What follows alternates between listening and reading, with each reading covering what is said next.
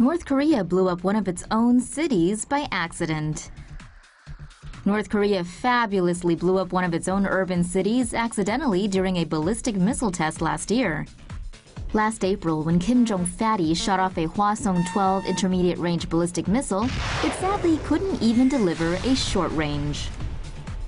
Instead, it crashed in the city of Tokchon, located about 2 hours from Pyongyang. The missile was launched from the Pukchang airfield, but things went haywire as it flew 24 miles to the northeast, blowing up industrial or agricultural facilities in Tokchon. In the meantime, while North Korea is busy annihilating itself, what's Orangina doing? Bragging about the size of his bigly button. Wonderful. Kim Jong Un orders you to keep watching. How serious is the North Korean anthrax threat? New reports from South Korea have raised fears that Kim Jong-un's government may be using anthrax to develop deadly biological weapons.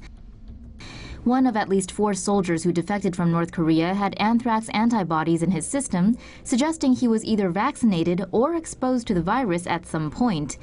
The North has also reportedly begun testing loading anthrax into intercontinental ballistic missiles to determine whether the bacteria can withstand the high temperatures of atmospheric re-entry. Anthrax is caused by exposure to Bacillus anthracis spores. It causes flu-like symptoms and can kill 80% of those exposed within 24 hours unless antibiotics are administered.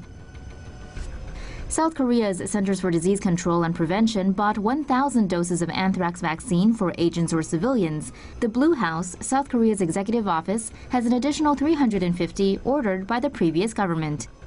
Fears of a biochemical attack come just weeks before the South is set to host the 2018 Winter Olympics. Kim gets chemical. This subhuman has chemistry that's got Asia and the US on edge. Reportedly, the Welephant now has his goons loading anthrax onto intercontinental kabooms. Who knew he was a fan? He certainly doesn't look like your average metalhead. The North reportedly holds 5,000 tons of the garbage and other nasty stuff in stockpiles.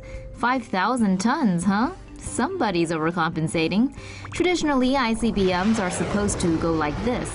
But almost always, the Norths go like this. That's right, Kimmy. Projectile dysfunction is a wider problem than believed.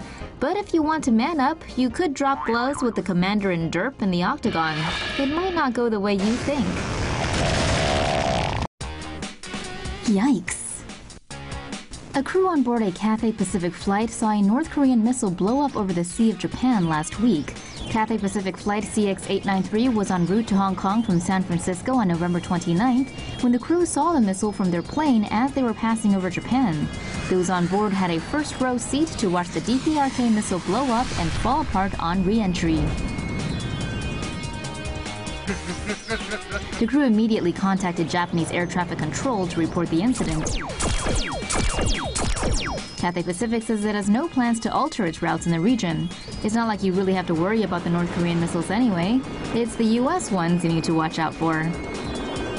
Pyongyang's launched its latest ballistic missile test last Wednesday despite international sanctions and warnings. Ooh, sanctions and warnings. North Korean defector's stomach full of nasty parasites.